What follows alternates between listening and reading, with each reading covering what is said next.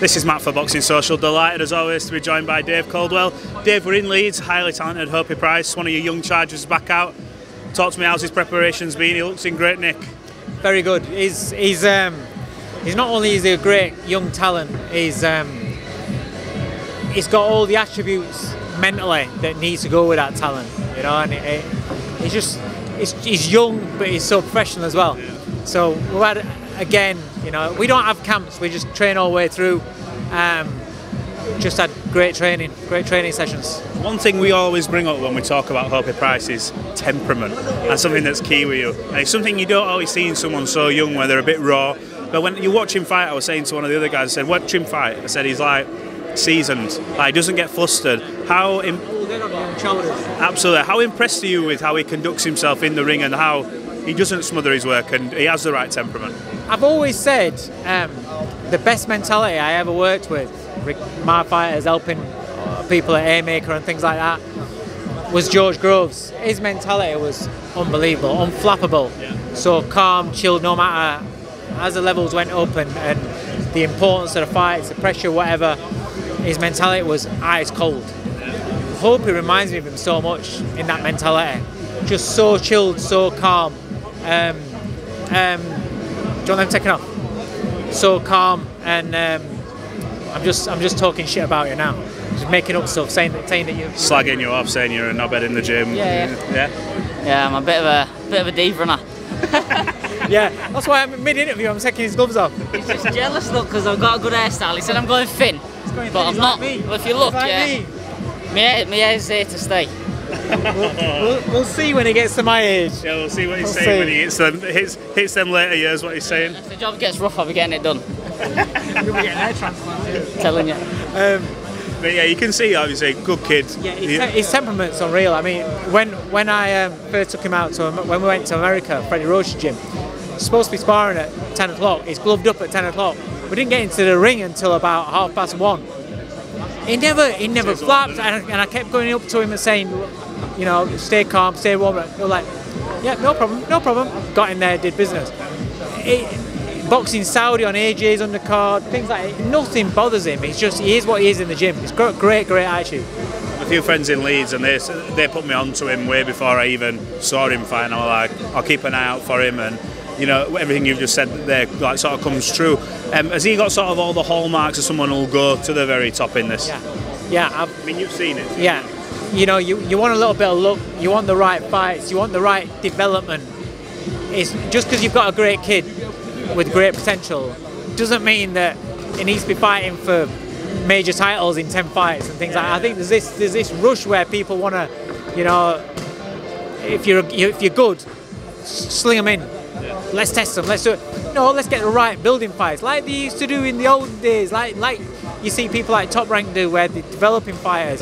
Remember Shakur Stevenson coming through at 18 years old, and people say, he's not physically strong enough. When he steps up, he'll get found out. Oh, he doesn't punch hard enough. When he steps up, he'll get found out.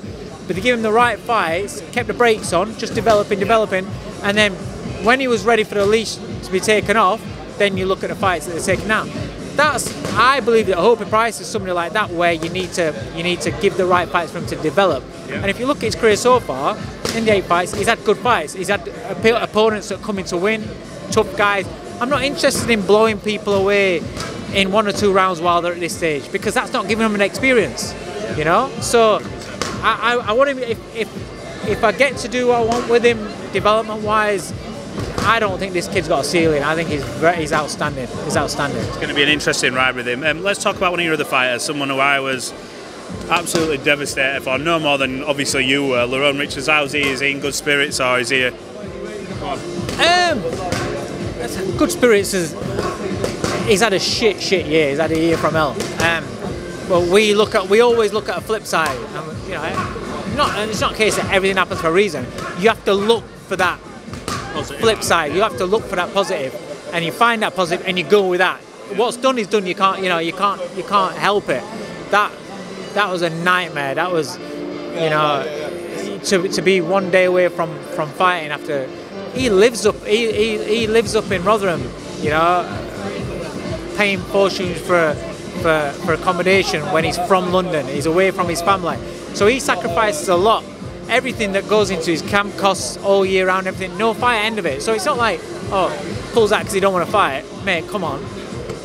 It's just happened. He's ill. He got over it. He's still not in the gym yet. He'll be back next week. We're gonna go back in taking over next week. Hopefully we get that fight done for February, and then we move on. And you know, 2023 it's the year where we want activity. We want fights. That's all I'm interested in. You must have been a bit disappointed with some of the comments that came out straight after, because him of all people with the year he's had, what I wanted to not fight, and he's been in there with the likes of a Gongora before, and obviously Zach Shelley was well up for the fight, so I get why he was a bit peeved, but something that you're keen to run back and say, you know what, we'll get this on in February, March, whenever.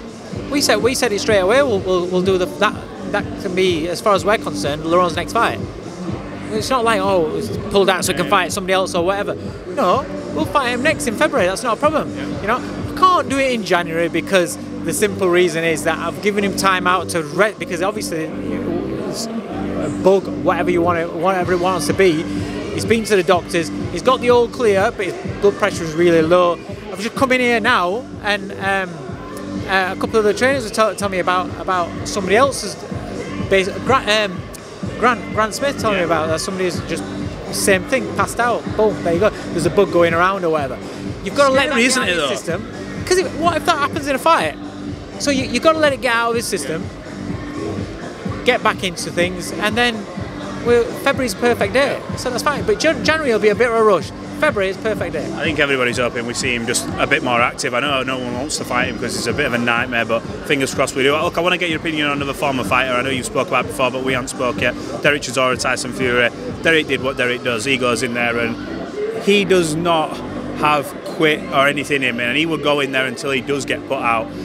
But from a trainer's point of view, someone who has been in his corner before, were you a bit like, come on, get this towel chucked in? I still haven't watched it. I'll be honest with you. I will watch it, but I've not had time to. I've got a fire on Saturday. I've got other things going on, so I haven't had a chance to. I've only just caught up on the DAZN undercard from Saturday night. I still haven't seen Chocolatito's fight yet. I saw. Make sure you see that. I watched the Rosales and Ozolito. That was a great fight. But what I'm saying is I ain't got around to that yet, because I don't like watching little highlights. You know, when I watch something live, I don't want to watch little highlights where you go on YouTube and you get highlights. I want to watch the full fight. So I can only go on what I listen to on TalkSport. And what I listen to on TalkSport wasn't nice to listen to. I didn't want to watch the fight because I could only see either Derek getting hammered, wiped out, Derek getting where Fury decides I'm just going to win on points and getting a sustained beating, or it being a Derek just giving everything at it and Fury's gunslinging but can't get him out of there. And Derek, either way, I could only see Derek getting a lot of punishment, and I didn't want to see that. So I didn't choose. I chose not to watch that. Well, let's talk about it from another point of view. Considering what he's doing in his career, I mean, headlining double-figure losses, and he's still headlining. He's a draw, no matter what anyone says. I think Eddie's alluded to it as well, and many others. And it's only a decision he can make. But after he's made, we assume, a couple of million off that fight, would you like to see him bow out and go? I said that to Parker. Yeah, I said that to Parker, and I said to him after Parker that I would like him to retire, but it's none of my business. Derek will do what he wants to do. What I would like him to do for the sake of himself is have a look back and say, do you know what, I've had a fucking great career. Unbelievable. I've had a great career. I've provided British fight fans with so much enjoyment, so much excitement. You know what, what I've earned and what I've created for myself and my family, I'm going to go and enjoy now. Thanks a lot, boxing. See you later. No more punches to my head. That's what I'd like him to do. I saw a couple of quotes where he said that he still wants to carry on boxing. I'm hoping that was just the adrenaline and the pride and things, you know, not wanting to go out. I'd like him to retire. I would like him to retire because he's got nothing left to prove. He doesn't need to fight. It's just that desire and that want to keep on fighting. Find something else that can fit that role. Do you know what I mean?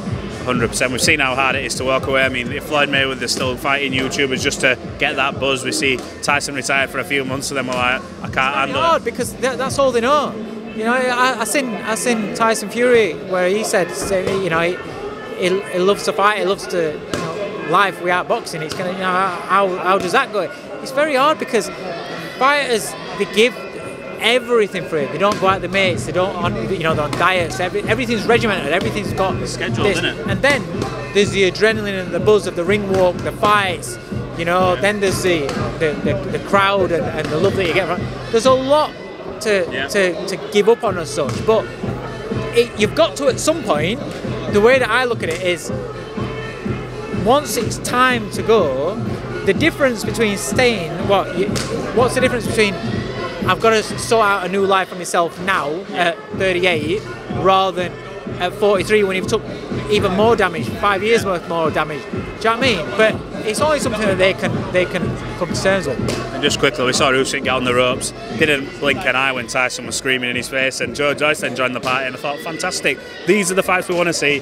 Fury Usyk, just quickly, because I know you and Hopey will be getting off, but Fury versus Usyk, how do you see it panning out? I think Usyk's an incredible talent. I think he's brilliant. But you'd have to say Tyson's size, plus the fact that he's brilliant at what he does as well, skillful, balls, tough. You would say that he's got the advantages. But if anyone can negate that and outbox Fury, then Usyk can. It's a great fight. It's a fight we want to see. But also, Joe Joyce, Joe Joyce against Fury. That'd be a great fight. Well, Joe Joyce versus Deontay Wilder, the one-punch knockout versus the immovable force. That's the thing. I just want to see Joe Joyce in massive fights. Yeah. Because he's exciting and he's exciting. It looks all wrong when you watch it, but it works. Do you know what I mean? I've never seen out ringside when Joe Parker were hitting him with shots that would have put the most men out.